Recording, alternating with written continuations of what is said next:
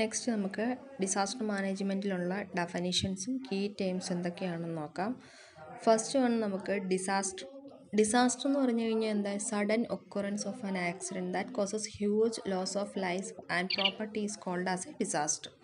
അതായത് ഒരു പെട്ടെന്നുണ്ടാകുന്ന ഒരു ആക്സിഡൻറ്റ് മൂലം ഉണ്ടാകുന്ന ലൈഫിൻ്റെ ലോസ്, അതേപോലെ പ്രോപ്പർട്ടിക്ക് ഉണ്ടാകുന്ന ലോസിനെ നമ്മൾ എന്തെന്ന് പറയുന്നത്, ഡിസാസ്റ്റർ എന്നുകൊണ്ട് പറയുന്നത്. ഇനി ടൈപ്പ് ഓഫ് ഡിസാസ്റ്റേഴ്സ് പറയുമ്പോൾ മെയിനായിട്ട് നാച്ചുറൽ ഡിസാസ്റ്ററും ഉണ്ട്, മാൻമെയ്ഡ് ഡിസാസ്റ്റേഴ്സും ഉണ്ട്. നാച്ചുറൽ ഡിസാസ്റ്റേഴ്സ് എന്ന് പറയുമ്പം നാച്ചുറൽ ഫോഴ്സസ് മൂലം ഉണ്ടാകുന്ന ഡിസാസ്റ്റേഴ്സ്. എക്സാമ്പിൾ പറഞ്ഞാൽ എർത്ത് ഫ്ലഡ്, സൈക്ലോൺസ് എക്സെട്ര, അത്തരം കാര്യങ്ങളൊക്കെയാണ് നാച്ചുറൽ ഡിസാസ്റ്റേഴ്സിൽ വരുന്നത്. ഇനി മാൻമെയ്ഡ് ഡിസാസ്റ്റർ എന്ന് പറഞ്ഞു കഴിഞ്ഞാൽ എന്താ, A disaster cos due to the human activities. Example പറഞ്ഞാൽ വാർ, ഫയർ ആക്സിഡൻറ്റ്, ഇൻഡസ്ട്രിയൽ ആക്സിഡൻറ്റ്സ്, അത്തരം കാര്യങ്ങളൊക്കെയാണ് എന്തെന്ന് പറയുന്നത്, ഹ്യൂമൻ ആക്ടിവിറ്റീസ് മൂലം ഉണ്ടാകുന്ന ഡിസാസ്റ്റേഴ്സാണ് മാൻമെയ്ഡ് ഡിസാസ്റ്റേഴ്സ് എന്ന് പറയുന്നത്. ഇനി ഹസാർഡ്സ് എന്താണെന്ന് നോക്കാം. ഹസാർഡ് എന്ന് പറയുന്നത് എന്താ, potentially damage, physical event, social and economical disruption or environmental degradation. അതായത് എന്തെങ്കിലും ഒരു ഇവൻറ്റ് മൂലം സോഷ്യലി, എക്കണോമിക്കലി, എൻവയോൺമെൻ്റലി നടക്കുന്ന ഡീഗ്രഡേഷനെയാണ് നമ്മൾ ഹസാർഡ് എന്നതുകൊണ്ട് ഉദ്ദേശിക്കുന്നത്. ഹസാർഡും ഡിസാസ്റ്ററും തമ്മിലുള്ള ഒരു ഡിഫറൻസ് എന്ന് പറയുന്നത്, ഡിസാസ്റ്ററിലേക്ക് നയിക്കുന്ന ഒരു റീസൺ ആണ് നമുക്ക് എന്തെന്ന് പറയുന്നത് ഒരു ഹസാർഡ് എന്ന് പറഞ്ഞാൽ. ഇപ്പം ഫ്ലഡ് ഒരു ഡിസാസ്റ്ററാണ്, പക്ഷെ അതിൻ്റെ കണ്ടിന്യൂസ് ആയിട്ടുണ്ടാകുന്ന ആ ഒരു റെയിൻ അല്ലേ ആ ഒരു ഫ്ലഡിലേക്ക് നയിക്കുന്നത്. അല്ലെങ്കിൽ ഇപ്പോൾ ഒരു ഡ്രോട്ട് ഉണ്ടാകുന്നത്, വരൾച്ച ഉണ്ടെന്ന്, മഴയില്ലായ്മ. അപ്പോൾ അതിൻ്റെ ആ ഒരു റീസൺ എന്ന് പറയുന്നത് എന്താ, മഴയില്ലായ്മയല്ല. അപ്പം ഹസാർഡ് എന്നെന്ന് പറഞ്ഞാൽ നമുക്ക് മഴയില്ല, ഇപ്പം മഴ കിട്ടണില്ല എന്ന് പറഞ്ഞു കഴിഞ്ഞാൽ അതൊരു ഹസാർഡാണ്. അപ്പം അതാണ് ഈ ഹസാർഡും ഡിസാസ്റ്ററും തമ്മിലുള്ള ആ ഒരു ഡിഫറൻസ് എന്ന് പറഞ്ഞു കഴിഞ്ഞാൽ. എക്സാമ്പിൾസ് അവിടെ പറഞ്ഞിട്ടുണ്ട്, absence of rain leading to drought, abundance എന്ന് പറഞ്ഞാൽ ലീഡിങ് ടു ഫ്ലഡ്. പിന്നെ ഇതിന് തന്നെ നമുക്ക് പറയാം ഹസാർഡ് ക്യാൻ ബി മാൻമെയ്ഡ് അല്ലെങ്കിൽ എൻവയോൺമെൻ്റലായിട്ടും ഹസാർഡ് ഉണ്ടാവും.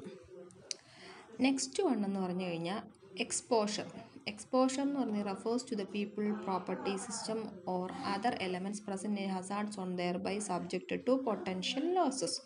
എക്സ്പോഷർ എന്ന് പറഞ്ഞു കഴിഞ്ഞാൽ ഒരു ഡ്യൂറേഷൻ അല്ലെങ്കിൽ ആ ഒരു ഹസാർഡിൻ്റെ ആ ഒരു എക്സ്റ്റെൻറ്റിനെ നമ്മൾ അതിൻ്റെ എക്സ്പോഷർ എന്നതുകൊണ്ട് റെഫർ ചെയ്യുന്നത്. അല്ലെങ്കിൽ അതൊരു സർട്ടൻ ഡേയ്സ് ആകാം, സർട്ടൻ മന്ത്സ് ആകാം. അതിൻ്റെ ആ ഒരു കാലത്തിനെയാണ് നമ്മൾ എന്തെന്ന് പറയുന്നത്, അതിൻ്റെ എക്സ്പോഷർ എന്നതുകൊണ്ട് പറയുന്നത്.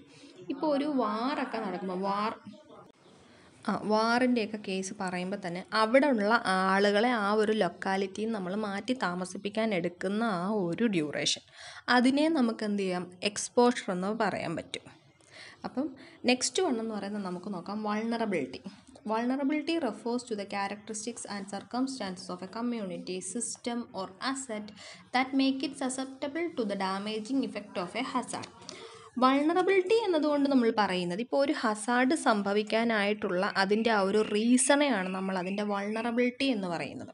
അതായത് ഇപ്പോൾ ഒരു സൈക്ലോൺ ഉണ്ടാവുന്നു എന്ന് വെച്ചു, അപ്പോൾ അവിടെ ഉണ്ടാകുന്ന ഒരു ബിൽഡിങ്ങിന് വരുന്ന ഡാമേജസ് എന്ന് പറയുന്നത് എന്തുകൊണ്ടുണ്ടാകുന്ന, ആ ബിൽഡിംഗ് സൈക്ലോൺ റെസിസ്റ്റൻ്റ് അല്ല എന്നതുകൊണ്ടല്ല. ഈവൻ നമ്മൾ ബിൽഡിംഗ് ഇപ്പോൾ ഒരു ഹൈ റൈസ് ബിൽഡിംഗ് വെക്കുമ്പം നമ്മൾ അതിൻ്റെ വിൻഡ് അനാലിസിസ് ചെയ്തിട്ട് വിൻഡിൻ്റെ ഫോഴ്സിനെ റെസിസ്റ്റ് ചെയ്യാൻ വേണ്ടി വെക്കും. അപ്പം അതിനപ്പുറത്തേക്കൊരു വിൻഡ് ഉണ്ടായി കഴിഞ്ഞാൽ ആ ബിൽഡിംഗ് അതിനെ റെസിസ്റ്റ് ചെയ്യത്തില്ല എന്നുള്ള ആ ഒരു ഡിഫക്റ്റ് കൊണ്ടല്ലേ ഒരു സൈക്ലോൺ ഉണ്ടായപ്പോൾ ആ ഒരു ബിൽഡിംഗ് കേടുവരുന്നത്. അപ്പം ബിൽഡിങ്ങിൻ്റെ റെസിസ്റ്റൻസ് ഇല്ലായ്മയാണ് അതിൻ്റെ കാരണം എന്ന് നമുക്ക് വേണേൽ പറയരുതോ. അപ്പം അതാണ് നമുക്ക് വൾണറബിലിറ്റി എന്നത് ആ ടേം കൊണ്ട് മീൻ ചെയ്യുന്നത്. വൾണറബിലിറ്റി നമുക്ക് ഇനി ടേംസ് ഓഫ് ലോസ് അല്ലെങ്കിൽ അതിൻ്റെ ആ ഒരു ഡാമേജിങ് പൊട്ടൻഷ്യൽ കൊണ്ട് നമുക്ക് എന്ത് ചെയ്യാൻ പറ്റും, റെഫർ ചെയ്യാൻ പറ്റും. നെക്സ്റ്റ് എന്ന് പറയുന്നത് റിസ്ക് ആണ്. റിസ്ക് എന്ന് പറയുന്നത് എന്താ, many aspects of vulnerability arising from various physical, social, economic and environmental factors. അതായത് റിസ്ക് എന്ന് പറയുന്നത് ഒരു പെർട്ടിക്കുലർ ടൈം പീരീഡിൽ ഉണ്ടാകാൻ പോകുന്ന ഒരു ഹസാർഡിൻ്റെ എക്സ്പെക്റ്റഡ് ലോസ് ആണ് അതിൻ്റെ റിസ്ക് എന്ന് നമ്മൾ ഉദ്ദേശിക്കുന്നത്, അല്ലേ. റിസ്ക് എന്നതിനെ നമുക്കൊരു പ്രോബബിലിറ്റി ഫംഗ്ഷനായിട്ട് വേണമെങ്കിൽ പറയാം. അതായത് ഒരു ലോസ് ഉണ്ടാകുന്നതിന് മുന്നേ അതിനെ പ്രെഡിക്റ്റ് ചെയ്തിട്ട് അവിടെ ഉണ്ടാകുന്ന ലോസസിനെ കുറിച്ച് പറയുന്ന ആ ഒരു ഇതിനെ എന്തെന്ന് പറയുന്നത്, അതിൻ്റെ റിസ്ക് എന്ന് പറയുന്നത്. നെക്സ്റ്റ് എന്ന് പറയുന്നത് റിസ്ക് അസസ്മെൻ്റ് എന്നും. എന്താണ് റിസ്ക് അസസ്മെൻറ്റ്? റിസ്ക് അസസ്മെൻ്റ് എന്ന് പറയുന്നത് ഒരു ക്വാണ്ടിറ്റേറ്റീവ് അല്ലെങ്കിൽ ഒരു ക്വാളിറ്റേറ്റീവ് അപ്രോച്ചിലുള്ള അപ്രോച്ചിൽ നമ്മൾ ഒരു ഡിസാസ്റ്ററിൻ്റെ നേച്ചറും അതിൻ്റെ എക്സ്റ്റെൻറ്റിനും ഡിറ്റർമിൻ ചെയ്യുന്ന ആ ഒരു പ്രോസസ്സിനെയാണ് നമ്മൾ എന്താണെന്ന് പറയുന്നത് റിസ്ക് അസസ്മെൻറ്റ് എന്ന് പറയുന്നത്. Risk assessment includes the identification of A Hazard. First നമ്മൾ ചെയ്യേണ്ടത് എന്താ, നമ്മൾ എന്ത് ഹസാർഡാണ് ഉണ്ടായിരിക്കുന്നത് എന്നുള്ളത് ഐഡൻറ്റിഫൈ ചെയ്യുക എന്നുള്ളതാണ് ഫസ്റ്റ് സ്റ്റെപ്പ്. ദെൻ നമ്മൾ അതിൻ്റെ ടെക്നിക്കലായിട്ടുള്ള ക്യാരക്ടറിസ്റ്റിക്സിനെ പറ്റിയിട്ടുള്ള സ്റ്റഡി നടത്തണം. അതായത് ലൊക്കേഷൻ നോക്കണം, അതിൻ്റെ ഇൻറ്റൻസിറ്റി നോക്കണം, അതിൻ്റെ ഫ്രീക്വൻസി നോക്കണം, അതിൻ്റെ പ്രോബബിലിറ്റി നോക്കണം. ഒരു ലൊക്കേഷനിൽ തന്നെ അത് ഫ്രീക്വൻ്റ് ആയിട്ട് വരുന്നുണ്ടോ എന്ന് നോക്കണം, അതിൻ്റെ ഇൻറ്റൻസിറ്റി വേരിയേഷൻസ് എങ്ങനെയാണെന്ന് നോക്കണം, എന്ത് ഫ്രീക്വൻസിയിലാണ് വരുന്നതെന്ന് നോക്കണം, പിന്നെ അതിൻ്റെ വന്നുകൊണ്ടിരിക്കുന്നതിൻ്റെ ആ ഒരു പ്രോബബിലിറ്റി ചാൻസസ് നമ്മൾ നോക്കണം. ഇത്രയൊക്കെ കാര്യങ്ങൾ നമ്മൾ ഡീറ്റെയിൽഡ് ആയിട്ട് അനലൈസ് ചെയ്യുന്ന ആ ഒരു പ്രൊസീജിയറാണ് എന്തെന്ന് പറയുന്നത് റിസ്ക് അസസ്മെൻറ്റ് എന്ന് പറയുന്നത്. അപ്പോൾ risk assessment is A process of identifying potential Hazard and analyse what who happen if A Hazard occurs. Disaster risk assessment includes the identification of a hazard, a review of the technical characteristics of the hazard such as location, intensity, frequency, and probability. The analysis of exposure and vulnerability, including the physical, social, health, environmental, and economic dimensions, and the evaluation of the effectiveness of the prevailing and alternative coping capacity with respect to likely risk scenario. Next വണ്ണെന്ന് പറയുന്നത് risk mapping. Risk mapping is the process of analysing the Hazard, vulnerability and capacity through A scientific methodology. ഇവിടെ important ആയിട്ടുള്ളൊരു പോയിൻ്റാണ് scientific methodology എന്ന് പറയുന്നത്. Risk mapping എന്ന് പറയുന്നത് also risk അസസ്മെൻറ്റിന് similar ആയിട്ടുള്ളൊരു ടെക്നിക്കാണ്. പക്ഷേ ഇവിടെ സയൻറ്റിഫിക് മാനറിലായിരിക്കും നമ്മൾ നമ്മുടെ റിസ്കിനെ അസസ് ചെയ്തിട്ടുണ്ടാവുക. ഇവിടെ നമ്മളൊരു സർട്ടൺ പാരാമീറ്ററിനെ നമ്മൾ കോൺസ്റ്റൻ്റ് ആക്കി വെച്ചിട്ടായിരിക്കും നമ്മുടെ ഈ ഒരു റിസ്ക് മാപ്പിംഗ് ടെക്നിക്ക് ചെയ്യുക. ഇപ്പം ഇവൻ എന്താ പറയുക, ഒന്നെങ്കിൽ അതിൻ്റെ ഒരു ലൊക്കേഷൻ, ഒരു പർട്ടിക്കുലർ ഒരു ലൊക്കേഷനിൽ കണ്ടിന്യൂസ് ആയിട്ട് ഇപ്പോൾ എർത്ത് വരുന്നുണ്ട്. അപ്പോൾ നമ്മൾ ആ ഒരു ലൊക്കേഷനെയാണ് നമ്മൾ നമ്മുടെ ഒരു മെയിൻ പാരാമീറ്ററായിട്ട് എടുത്തിട്ട് നമ്മൾ അവിടുത്തെ മാത്രമായിട്ടുള്ളൊരു സ്റ്റഡി കണ്ടക്ട് ചെയ്യുക. ഇല്ലെങ്കിൽ പിന്നെ ഇപ്പോൾ വേറൊരു രീതി നോക്കുകയാണെങ്കിൽ ഇപ്പോൾ അവിടെ കണ്ടിന്യൂസ് ആയിട്ട് വരുന്ന ഇപ്പോൾ എർത്ത് കേക്കിൻ്റെ കേസ് തന്നെ പറഞ്ഞു കഴിഞ്ഞാൽ പി വേവ്, എസ് വേവ് അങ്ങനെയൊക്കെ ഇല്ലേ.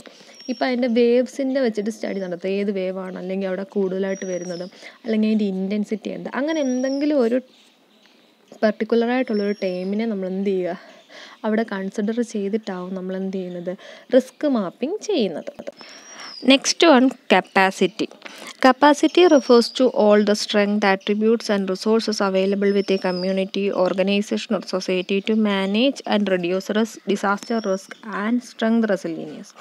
It is important to emphasize people's capacity to anticipate, cope with, resist and recover from disasters rather than simply focusing on the vulnerability that limit them. Capacity എന്ന് പറഞ്ഞാൽ simply ഒരു ലൊക്കാലിറ്റിയിൽ ഉണ്ടാവുന്ന ഒരു ഡിസാസ്റ്ററോ അല്ലെങ്കിൽ ഒരു ഹസാർഡോ ഉണ്ടായിട്ടുണ്ട് എന്നുണ്ടെങ്കിൽ അതിനെ പ്രോപ്പറായിട്ട് മാനേജ് ചെയ്യാനുള്ള, അതിൻ്റെ ഇൻറ്റൻസിറ്റിയെ കുറയ്ക്കാനുള്ള ആ ഒരു എബിലിറ്റിയെ നമ്മൾ എന്തെന്ന് പറയുന്നത്, അതിൻ്റെ കപ്പാസിറ്റി എന്ന് പറയുന്നത്. അതായത് നമുക്ക് അവൈലബിൾ ആയിട്ടുള്ള നമുക്ക് ടെക്നിക്സ് അല്ലെങ്കിൽ ഇൻഫ്രാസ്ട്രക്ചേഴ്സ് എല്ലാം യൂസ് ചെയ്യുന്നുണ്ട് നമ്മൾ പ്രോപ്പറായിട്ട് മാനേജ് ചെയ്യുന്ന നമ്മുടെ ആ ഒരു എബിലിറ്റി, അല്ലെങ്കിൽ നമ്മൾ ഇതിനെ റെസിസ്റ്റ് ചെയ്യുക അല്ലെങ്കിൽ ഇതിൽ നിന്ന് റിക്കവർ ആവാനുള്ള നമ്മുടെ ആ ഒരു സ്ട്രെങ്തിനെ എന്തെന്ന് പറയുന്നത് കപ്പാസിറ്റി എന്നതുകൊണ്ട് പറയുന്നത്. നെക്സ്റ്റ് വൺ എന്ന് പറയുന്നത് resilience. Disaster resilience is the ability of individuals, community, organization and states to adapt to and recover from hazard, shocks or stresses without compromising long-term prospect for development. Resilience എന്ന് പറഞ്ഞു കഴിഞ്ഞാൽ എന്തെങ്കിലും ഒരു അപകടം സംഭവിച്ചതിന് ശേഷം പഴയ സ്ഥിതിയിലേക്ക് തിരിച്ചു വരാനുള്ള ആ ഒരു എബിലിറ്റിനെയാണ് നമ്മൾ റെസിലിയൻസ് എന്നതുകൊണ്ട് പറയുന്നത്. അതൊരു നോർമൽ ഫങ്ഷനിലേക്ക് നമ്മൾ ബൗൺസ് ബാക്ക് ചെയ്ത് വരാൻ പറ്റുന്ന, അല്ലെങ്കിൽ ഒരു ഡിസാസ്റ്റർ സംഭവിച്ച് നമ്മൾ അതിനെ അഡാപ്റ്റ് ചെയ്ത് അതിൽ നിന്ന് റിക്കവർ ആയി വരാനെടുക്കുന്ന ആ ഒരു എബിലിറ്റീനെയാണ് നമ്മൾ എന്തെന്ന് പറയുന്നത് റെസിലിയൻസ് എന്ന് പറയുന്നത്. ഒന്നെങ്കിൽ ഇതൊരു ഇൻഡിവിജ്വലായിട്ടായിരിക്കും ഈ ഒരു റെസിലിയൻസ് എന്ന് പറയുന്നത്, അല്ലെങ്കിൽ ഒരു കമ്മ്യൂണിറ്റിക്കായിരിക്കും, ഈവൻ ഒരു ഓർഗനൈസേഷന് മൊത്തത്തിൽ വേണമെങ്കിലും നമുക്ക് ഈ ഒരു റെസിലിയൻസ് ബോട്ടായിട്ട് പറയാൻ പറ്റും. Next one disaster risk reduction. Disaster risk reduction എന്ന് പറയുന്നത് ഒരു സിസ്റ്റമാറ്റിക് ആയിട്ട് അല്ലെങ്കിൽ ഒരു കണ്ടിന്യൂസ് ആയിട്ടുള്ള ഒരു അനാലിസിസ് നടത്തി ഡിസാസ്റ്ററിൻ്റെ റീസൺ എന്താണെന്ന് നമ്മൾ മനസ്സിലാക്കിയതിന് ശേഷം അതിന് വേണ്ടിയിട്ടുള്ള പ്രിവെൻറ്റീവ് മെഷേഴ്സ് അഡോപ്റ്റ് ചെയ്യുന്നതിനെയാണ് നമ്മൾ ഡിസാസ്റ്റർ റിസ്ക് റിഡക്ഷൻ എന്ന് പറയുന്നത്. ഈ ഒരു ഡിസാസ്റ്റർ റിസ്ക് റിഡക്ഷനെ നമ്മൾ മാനേജ് ചെയ്യാൻ ഒരു പ്രത്യേക അതോറിറ്റി ഉണ്ടാവും. അതും അല്ലെങ്കിൽ കുറച്ച് ഫോർമൽ ഡോക്യുമെൻറ്റേഷൻ വഴിയായിട്ടായിരിക്കും നമ്മളിത് ചെയ്യുന്നത്. അതായത് ഇപ്പം നമുക്കിപ്പോൾ ഒരു ഡിസാസ്റ്റർ സംഭവിച്ചു കഴിഞ്ഞ് കഴിയുമ്പോൾ നമ്മുടെ ഗവൺമെൻറ് അതിനെപ്പറ്റി എന്ത് ചെയ്യും? ഒരു അതോറിറ്റി, അതായത് നമുക്ക് ദുരന്ത നിവാരണ സേന അങ്ങനെയൊക്കെ പറയത്തില്ല, അതേപോലെ റിസ്ക് റിഡക്ഷൻ നമുക്കൊരു ഡിപ്പാർട്ട്മെൻറ്റ് ഉണ്ടാവും. അവരായിരിക്കും എന്ത് ചെയ്യുക, ഇതിൻ്റെ ബാക്കി കാര്യങ്ങളെല്ലാം ചെയ്യുന്നത്.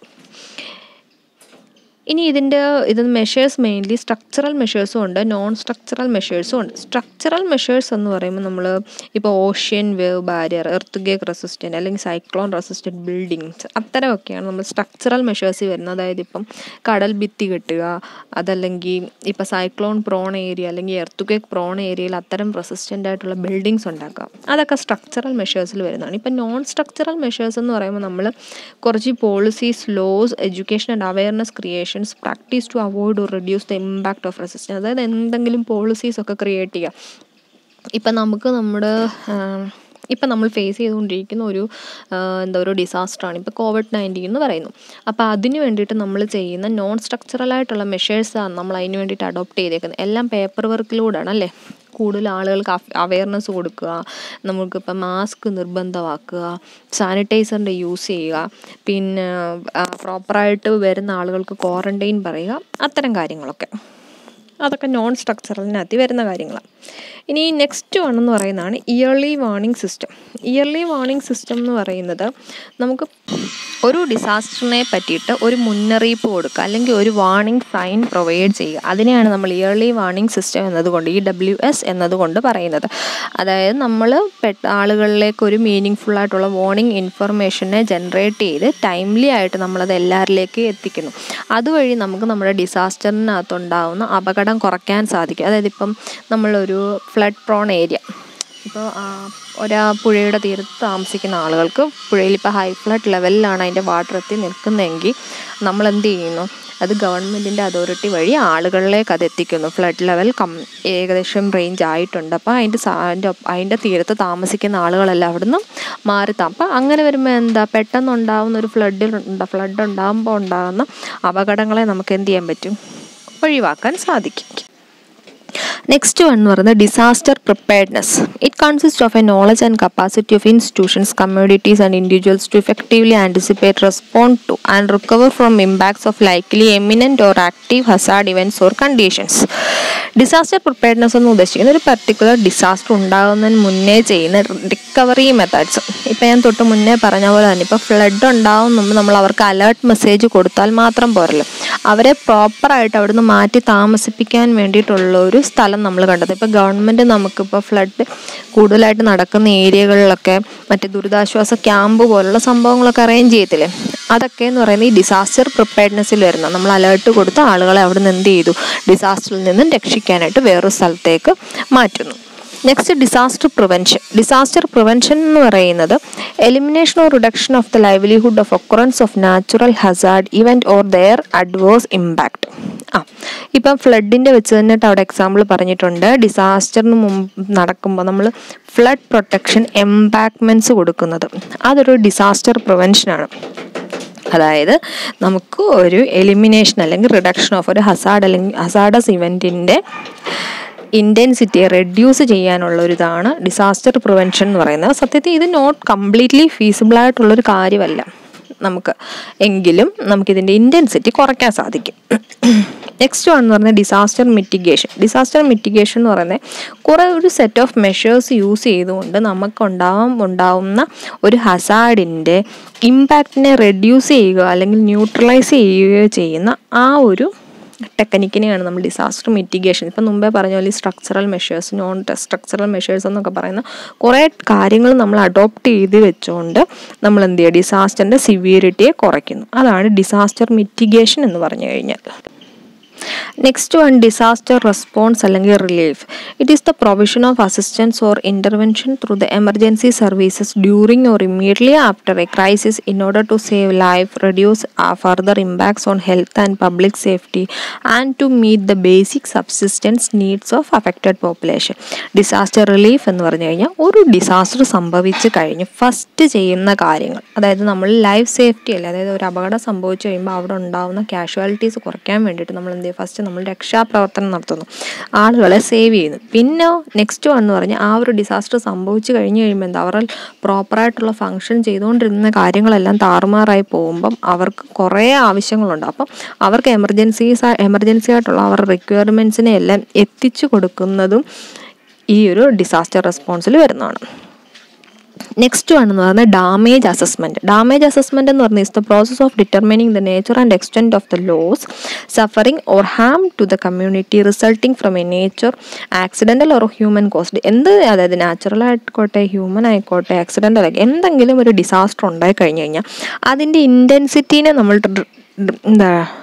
ഡിറ്റർമൈൻ ചെയ്യുന്നത് ഈ ഒരു ഡാമേജ് അസസ്മെൻറ്റ് വഴി. അതായത് ആ ഒരു ഡിസാസ്റ്റർ മൂലം അവിടെ എന്തൊക്കെ ഡാമേജസ് സംഭവിച്ചു, ഡാമേജസിൻ്റെ ആ ഒരു ഇൻറ്റൻസിറ്റി നോക്കിയിട്ടായിരിക്കും ആ ഒരു ഡിസാസ്റ്ററിൻ്റെ സിവിയറിറ്റീനെ നമ്മൾ പറയുന്നത്. സത്യത്തിൽ പറഞ്ഞാൽ to determine the magnitude of the damage എന്ന് വേണേൽ നമുക്ക് പറയും ഈ ഒരു ഡാമേജ് അസസ്മെൻറ്റ് വഴി.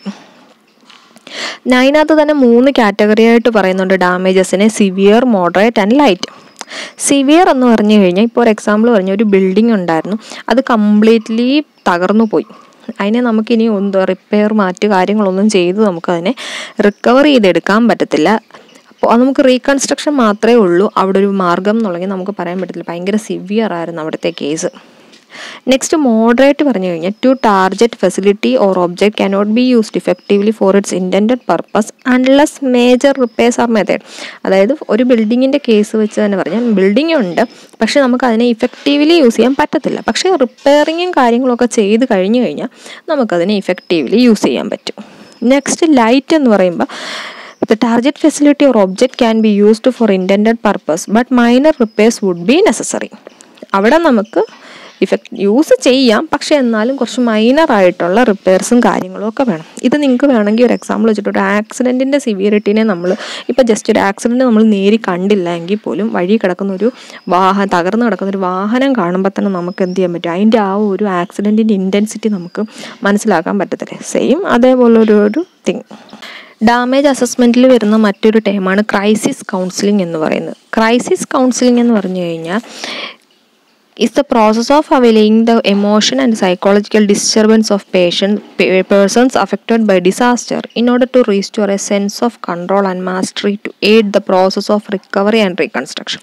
ഇത്രയേ ഉള്ളൂ. അതായത് ഒരു ഡിസാസ്റ്റർ ഫേസ് ചെയ്ത ആളുകളുടെ മൈൻഡ് റിക്കവർ ചെയ്യാൻ, വീണ്ടും അവരെ ഒരു നോർമൽ ഫങ്ഷനിലേക്ക് എത്തിക്കാൻ വേണ്ടിയിട്ട് നമുക്ക് കൗൺസിലിംഗ് പോലുള്ള പ്രോഗ്രാംസും മറ്റു കാര്യങ്ങളും ഒക്കെ അറേഞ്ച് ചെയ്യേണ്ടി വരും. അത്തരം കാര്യങ്ങളാണ് ഈ ക്രൈസിസ് കൗൺസിലിങ്ങിനകത്ത് വരുന്നത്. അതായത് അവരുടെ മൈൻഡ് എല്ലാം വീണ്ടും ബാക്ക് ടു നോർമലാക്കുക. അത് ഒന്നുകിൽ ഒരു ഇൻഡിവിജ്വലിന് മാത്രമാകാം, അല്ലെങ്കിൽ ഒരു സൊസൈറ്റിക്ക് മൊത്തം ചിലപ്പോൾ എന്ത് ചെയ്യും, ഈ ഒരു കൗൺസിലിങ്ങിൻ്റെ ആവശ്യം ഉണ്ടാവും.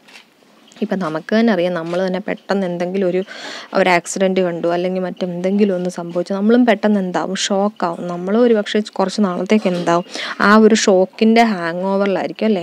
അപ്പോൾ അതിൽ നിന്നൊന്ന് റിക്കവർ ആവാൻ വേണ്ടിയിട്ട് നമുക്ക് ചിലപ്പം മെൻ്റലി അവരെ കുറച്ച് എൻജോയ് ചെയ്യിപ്പിക്കേണ്ടി വരും, അല്ലെങ്കിൽ ഇതുപോലെ കൗൺസിലിംഗ് വേണ്ടും. ഈവൻ ചിലപ്പോൾ ചിലർക്ക് മെഡിസിൻസ് ഒക്കെ തന്നെ എടുക്കേണ്ടി വരും അതിൽ നിന്നൊക്കെ ഒന്ന് റിക്കവർ ചെയ്യാൻ. അതാണ് ഈ ഒരു ക്രൈസിസ് കൗൺസിലിംഗ് എന്ന് പറയുന്നത്. ഇതും ഒരു part of recovery and reconstruction ആണെന്ന് തന്നെ ഒരു ക്രൂഷ്യൽ ആയിട്ടുള്ള പാർട്ടാണ്. വെറുതെ ഒരു പാർട്ടെന്ന് നമുക്ക് പറയാൻ പറ്റില്ല, ഒരു ക്രൂഷ്യൽ പാർട്ട് തന്നെയാണിത്. നെക്സ്റ്റ് എന്ന് പറയുന്നത് നീഡ്സ് അസസ്മെൻറ്റ്. നീഡ്സ് അസസ്മെൻറ്റ് എന്ന് പറയുന്നത് is the process of estimating the financial, technical and human resource needed to implement the agreed upon programmes of recovery, reconstruction and risk management. Post-damage needs assessment is normally a rapid multi-sectoral assessment that measures the impact of disaster on the society, economy and environment of the disaster affected areas. അതായത് needs assessment എന്ന് പറയുന്നത് നമ്മുടെ damage അസസ്മെൻറ്റിൻ്റെ ഒരു main പാർട്ടാണ്. അതായത് നമുക്കൊരു disaster സംഭവിച്ചു കഴിഞ്ഞാൽ അതിനെ എങ്ങനെ നമ്മൾ വീണ്ടും നമ്മുടെ ആ ഒരു ഏരിയനെ നമുക്ക് ബാക്ക് ടു നോർമൽ കണ്ടീഷനിലാക്കാൻ എന്തൊക്കെയാണ് ഇനി അവിടെ ആവശ്യമായിട്ടുള്ളതെന്ന് നോക്കിയിട്ട് അതിൻ്റെ ആ ഒരു എസ്റ്റിമേറ്റിങ്ങിനെയാണ് എന്തെന്ന് പറഞ്ഞാൽ അതിൻ്റെ നീഡ്സ് അസസ്മെൻ്റ് എന്ന് പറഞ്ഞാൽ അത് ചിലപ്പോൾ ഫിനാൻഷ്യൽ ആയിരിക്കാം, ടെക്നിക്കൽ ആയിരിക്കാം, ഹ്യൂമൻ റിസോഴ്സസ് ആയിരിക്കാം, അങ്ങനെ എന്തെങ്കിലും ആയിരിക്കും. അതായത് നമുക്ക് നമ്മുടെ ആ ഒരു ഏരിയനെ അല്ലെങ്കിൽ ആ ഒരു ഡിസാസ്റ്ററിൽ നിന്ന് അഫക്റ്റ് ചെയ്ത ആ ഒരു ലൊക്കാലിറ്റി ആവാം, പേഴ്സൺ ആവാം, ഒരു സൊസൈറ്റി ആവാം, എന്തെങ്കിലും ആവാം, അത്രയത്തിനെ അതിൽ നിന്നും റിക്കവർ ചെയ്ത് റീകൺസ്ട്രക്റ്റ് ചെയ്ത് അതിനെ അതിൻ്റെ പ്രോപ്പർ വർക്കിംഗ് കണ്ടീഷനിലേക്ക് എത്തിക്കുന്ന ആ ഒരു ടെക്നിക്കാണ് നീഡ്സ് അസസ്മെൻ്റ് എന്ന് പറയുന്നത്. It is also known as post damage need.